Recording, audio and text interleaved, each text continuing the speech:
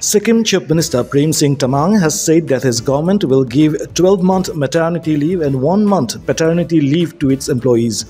However, according to the Maternity Benefit Act 1961, a working woman is entitled to 6 months or 26 weeks of paid maternity leave. Addressing the annual general meeting of the Sikkim State Civil Service Officers Association in Gangtok, he said changes will be made in the service rules to provide the benefit. This benefit will help the government employees to take better care of their children and families, he said.